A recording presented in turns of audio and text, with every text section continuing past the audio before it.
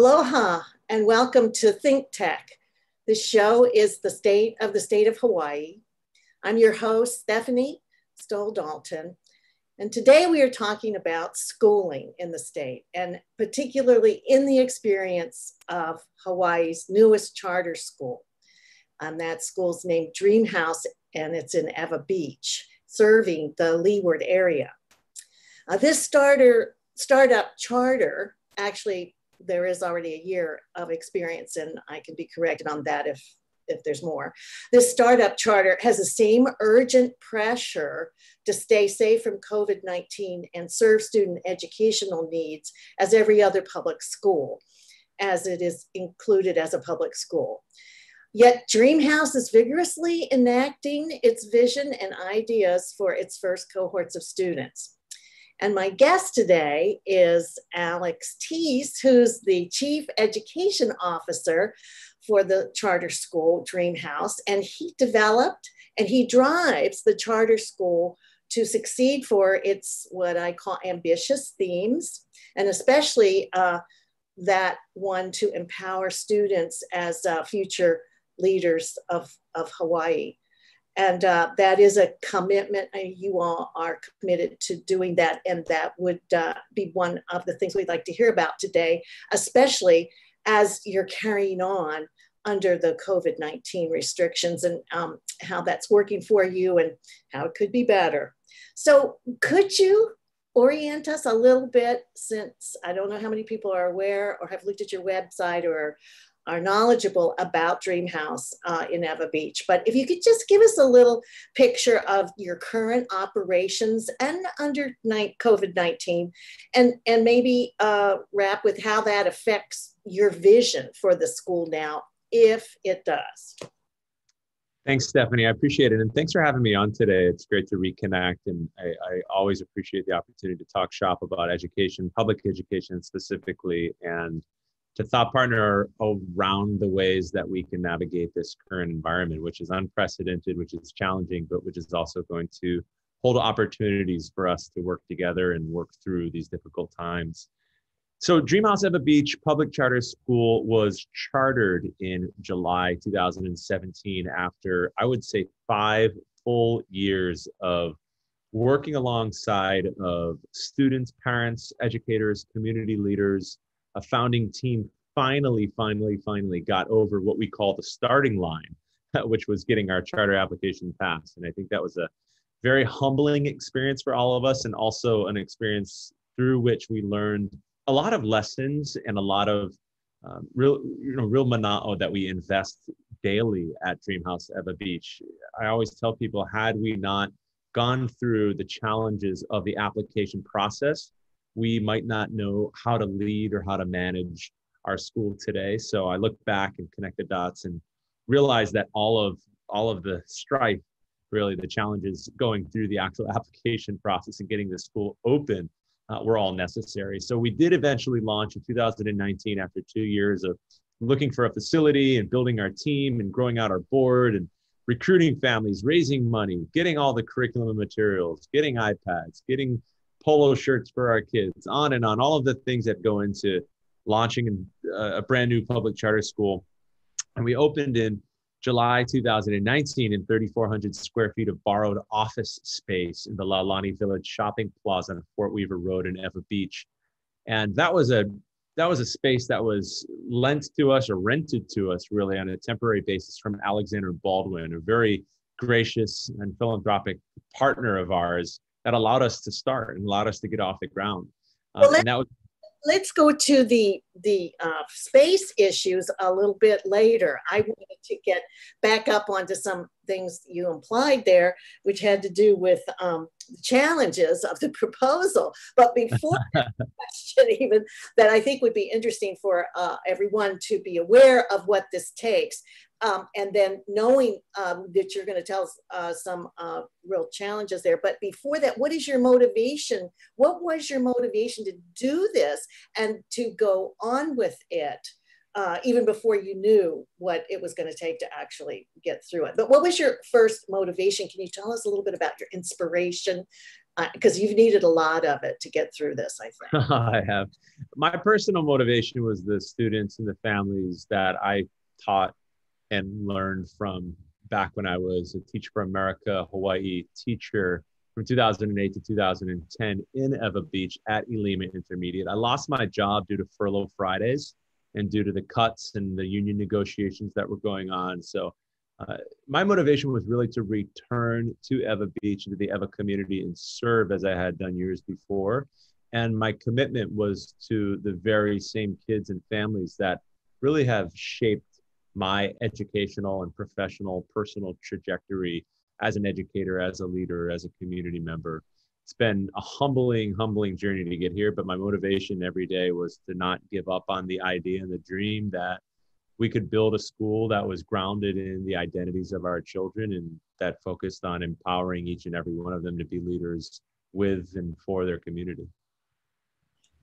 Well, as you share that, and thank you, because it's very inspiring to know that that Teach for America experience really did enter your head and bring you back as someone to contribute where it's really needed in the education of our Hawaiian youngsters. So what did you think about going through this process when you started? Did you expect it to be relatively time consuming and following the rules and regulations? And what did you actually find out what it was as you proposed, as you got into your proposal and with your team? You know what it was? I was actually sharing with one of my instructional leaders today. I have been making these different recipes with my wife out of this book called Whole 30. And you turn to a recipe and you go down through the ingredients and you realize one of the ingredients is actually another recipe. So you have to turn to that page and you have to build out that recipe. And perhaps in that recipe, there's another recipe. And that was really the story of the charter. It wasn't just answer questions. It was, if you had to answer a question of what is your sixth grade curriculum, you needed to build out curriculum for all of the courses. You needed to map the curriculum. You needed to build out assessments. You need to build out professional development around the curriculum. You needed to build out different unit plans.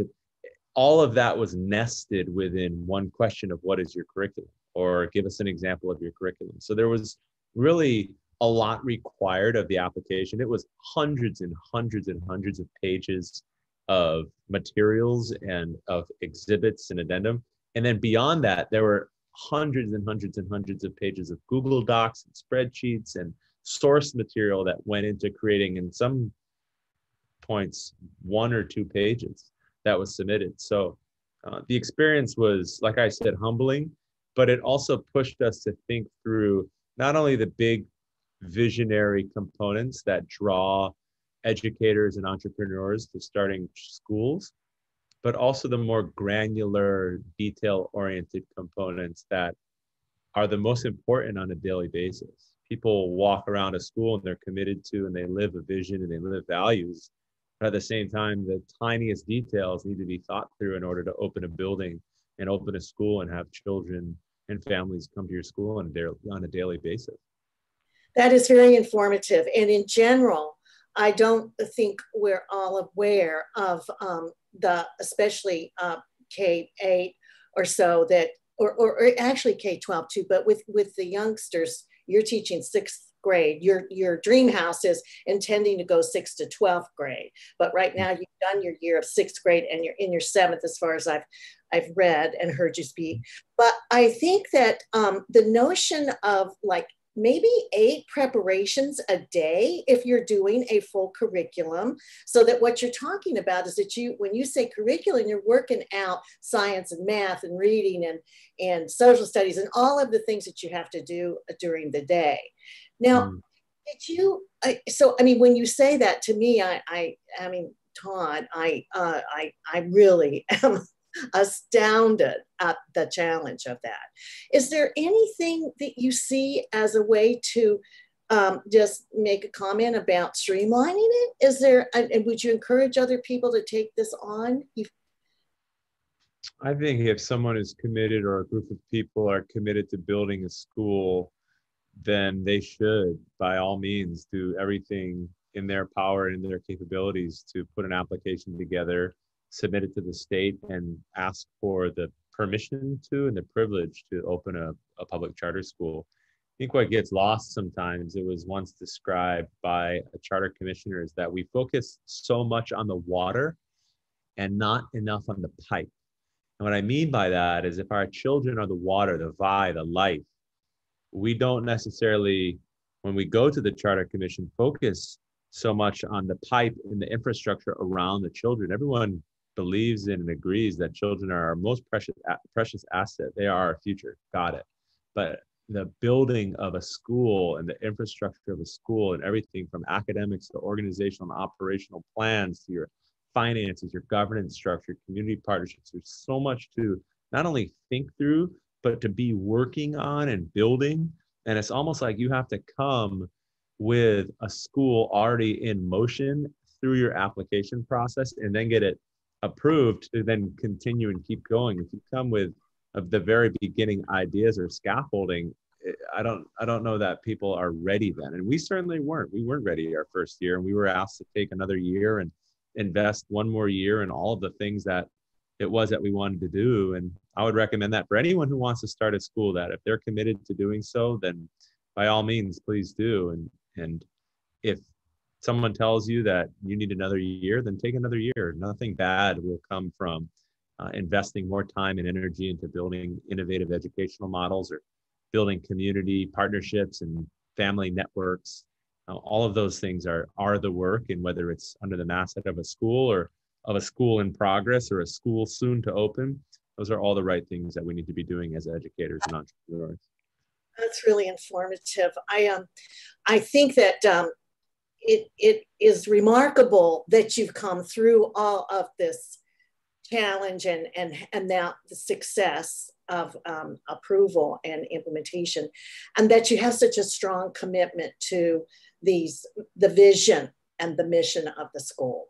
So can you tell us a little bit more about that and indulge yourself in being able to speak about something that I'm sure is very pleasant to observe? Sure, I appreciate that, Stephanie. So our vision is empowering homegrown leaders for our island community. And the three components of empowering homegrown leaders for our island community is, one, the word empowerment. Think about how we can work alongside of our families and our kids to have them be the true agents of change in their life. We're not telling kids and families that we have all the answers, but we want to help unlock the questions that really are going to see our kids realize their full potential and become the best versions of their most authentic selves. So that's really the term empowerment.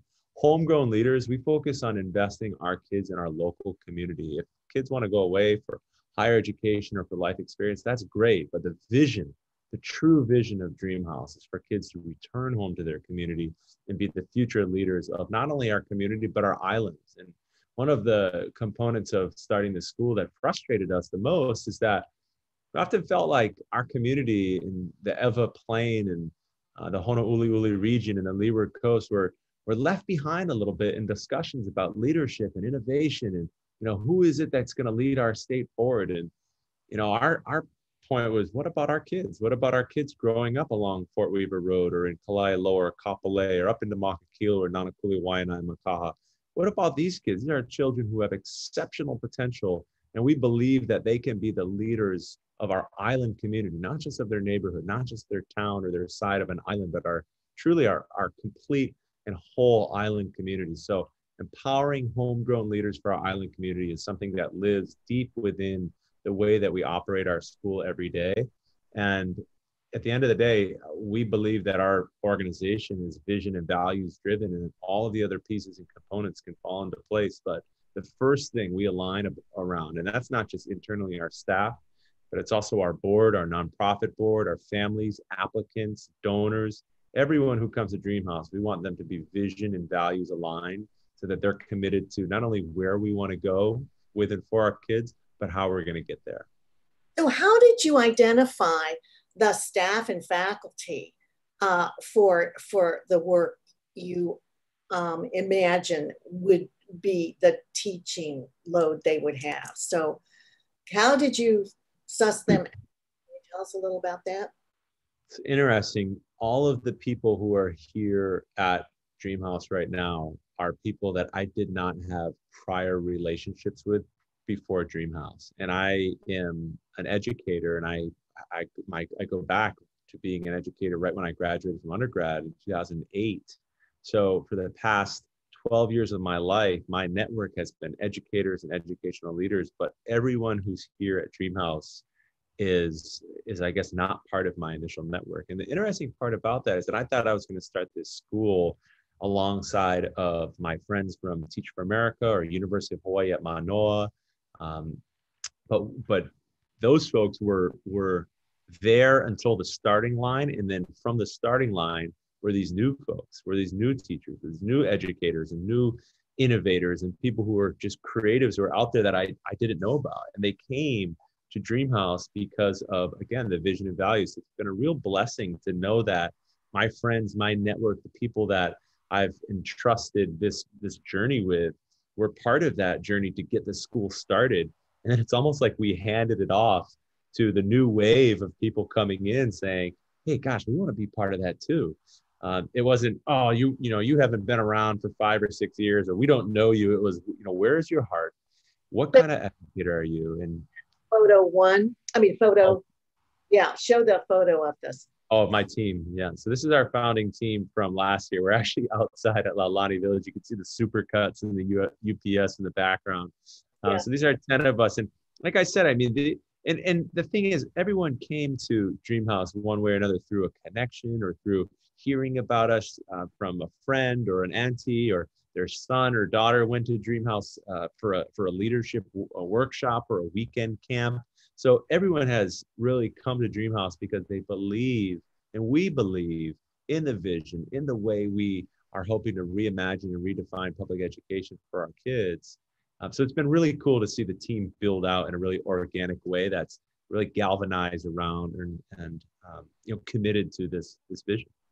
Well, also the kinds of activities that support the theme or actually drive the theme or imbue those values in the students. So, Melissa, can you show the next one of an activity of the kids where they've been? So, I mean, these kinds of activities that you have them involved in, Alex. Tell us a little bit of how that's leadership. I mean, without teaching and studying this, maybe it would be helpful to hear you tell us how that. Sure. So this is actually a picture of 3 sisters at Ho'aino Makaha. It's an organic farm up in Makaha. And the 3 sisters, 2 of the sisters go to our school as current 7th graders, and 1 is in 10th grade. So she's not a DreamHouse student. But what I love about this picture is, 1, 3 sisters planting kalo, but also just touching the earth. There's another picture where the little sister's looking at her older sister to see how she's doing it. And then the littler sister's looking at the middle sister. So there's this transformation, or there's this transfer of knowledge and like doing and watching and learning in a very tactile way. And the reason I think this is a great photo, but the reason I really like it is because that is learning, that is understanding culture and familial connection to not only land, but each other, and literally getting your hands dirty, because the rest of that lesson was learning about kalo and learning about the importance of taro in Hawaii, and learning about the importance in the really the history and genealogy of the kalo plant and the kalo root, and what it means to take care of a lo'i, and all of these really important things for our families who specifically are Native Hawaiian. Over 60% of DreamHouse families are Native Hawaiian. So it's really important for us, not only from a staff perspective, but from a programming perspective and a student leadership perspective, that our children are immersed in experiences to better understand themselves, their connection to the culture, their connection to their community. And through this, we can teach so many different content areas, but the core of what we're doing really is that connection. And that connection of them in joint productive activity, the working together part of leadership. It's not just George Washington up there leading the troops, or King Kamehameha leading his armies. It's about this working together that you just described so well. I think that's very informative. And Melissa, show the next picture of the activity. I think it's photo 3. Yeah, and so this one shows you downtown Honolulu, as far as I can tell, and whether it's a field trip or can you tell us a little bit about what's going on here? You've left the campus, you're in the city. Sure. So when DreamHouse did not find a facility to open the school in the fall of 2018, we realized that we were going to have to do something in the meantime for the 12-16 months that would be before we actually opened an official school. So we put together these weekend workshops. We call them leadership camps, and kids would come together for just a day, and we usually do 2 to 3 different experiences. And this one specifically was April 2019. So about 4 months before we actually opened the school. So some of those children who are in that picture were DreamHouse students. Some of them weren't, but they signed up to come to what we called our Healthy Leadership Boot Camp. We took the kids to, they hopped on a bus. So we met at Laulani Village, hopped on a bus. We went to the CrossFit gym that I was a part of, and we did a CrossFit workout with Coach Kenny Patton, who was a former University of Hawaii player, NFL, as a coach to some of the kids for their own soccer and leadership sports camps. So then we walked through Kaka'ako and went over to the new Whole Foods, and we gave every single one of our kids a $10 gift card. And then we let them free into Whole Foods, and they went out and they pooled their money and they bought stuff, and they had to check out on their own. And then they're meeting and working alongside of each other to figure out how much can they get with $70 if they pool their cards. And it was just great to see. And you can see, again, the connection between our kids and them just operating and learning about a new place. And all of them, every single one of them said they had never been to Kaka'ako, they had never been to Whole Foods, they had never been to that Whole Foods. And to have $10 in their pocket and the opportunity to eat lunch and work out and have some fun was one of our leadership camps. Yeah, Melissa, show the next slide, next photo. I think it's 4. Yeah. So here, I mean, this looks like a values building and activity where they're understanding a little more about their constitutional right to demonstrate and things like that. Is that what's going on out? So this is the Onipa'a Peace March in March 2020. So earlier on this year, before the pandemic really shut things down. And what's interesting about this photo is this is a march in the streets with the Hawaiian flag, the state of Hawaii flag. The week, I believe it's a week earlier, the kids were at the state capitol for the opening day. It was either the week earlier or the week after, but it was a week apart.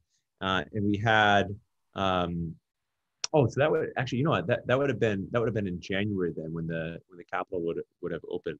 Anyways, the field trips we did were about halfway through our year. We had the kids, gather and join together, and many of them had asked if they could participate in the Onipa'a Peace March, and we said, let's do it. Let's all go down as a school. And then we also went to the opening day of the state capitol, and we built programming around the essential question of where is power?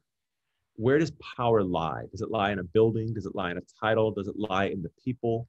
Does it lie in a march? Does it lie in a language? And we had kids grapple with the conflict and the tension sometimes between demonstrating for cultural values and for leadership through values and through cultural practices, and then also the hierarchy and structure and elected, more Western nature of government. And to understand that there is a world that we live in where it's really important to navigate both and to understand and connect with both and not allow the pendulum to swing so far to one side that you alienate the other. So it was really cool to see 11-year-olds just immerse themselves in those type of questions and that type of understanding. Yes, it's so interesting and informative because we need to do so much of that more, obviously, in our educational programs everywhere in the country. It's really critical for our citizenship and to preserve our democracy. But could you show some pictures, those next pictures of that space, Melissa?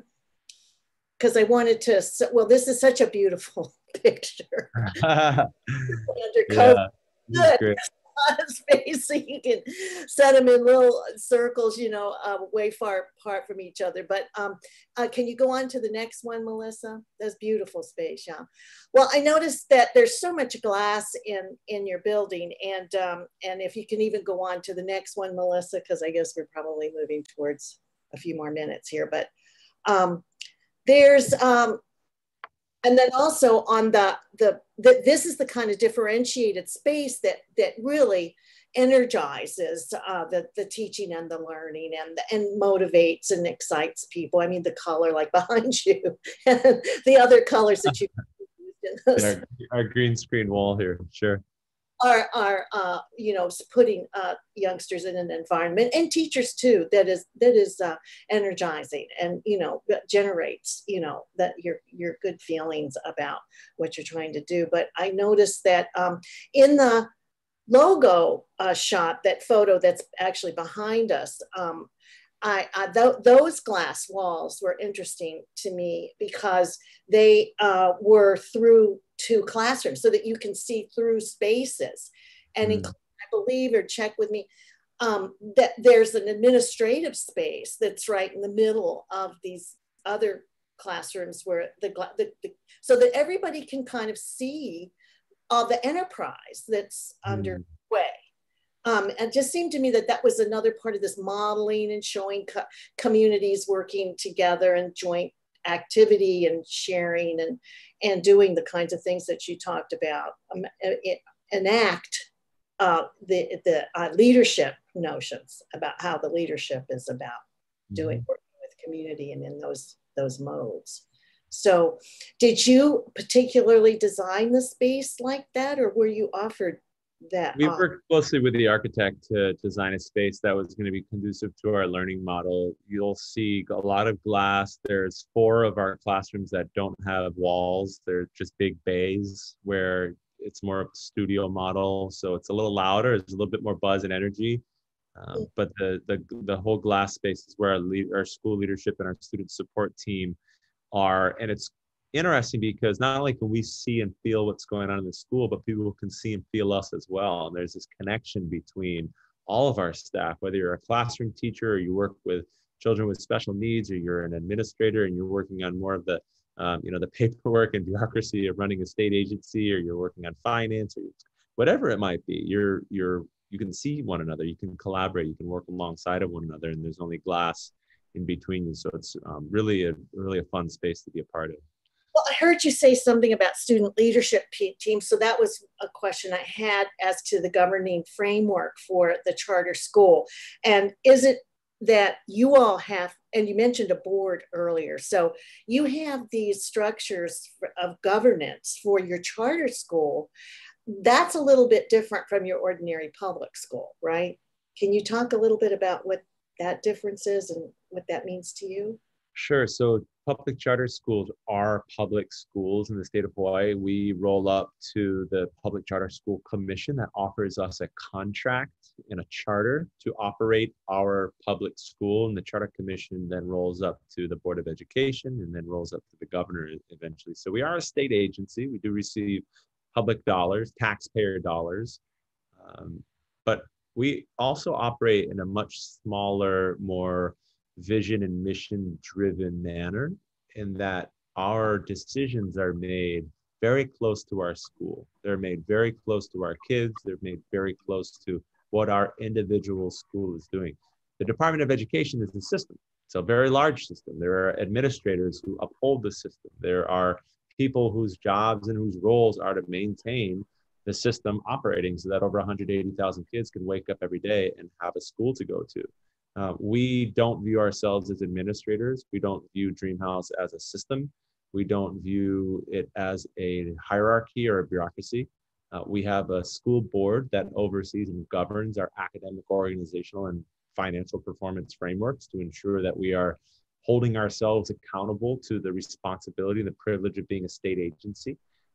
But at the end of the day, our decisions and the work that we do here at DreamHouse is a direct result of the needs of our families and our community. And it's an opportunity for schools to be truly community-based and natured. And I do sense that the Department of Education is moving in that direction. And I do sense that it is the will of Department of Education leadership and staff at all levels to be more community-oriented minded. It's just a little easier for us to do because we're so small. So I can't speak to how hard it is for the Department of Education. They're doing a lot more than we certainly are in this area for our one school.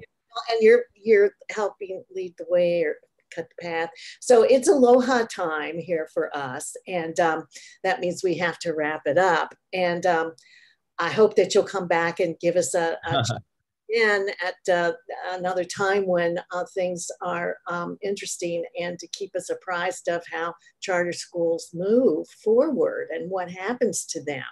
Your story so far is just so dramatic and interesting. And I know there's a lot we didn't cover here relating to the space. So there's plenty more we can talk about, Alex. So I'll look forward to staying in touch, if you will too.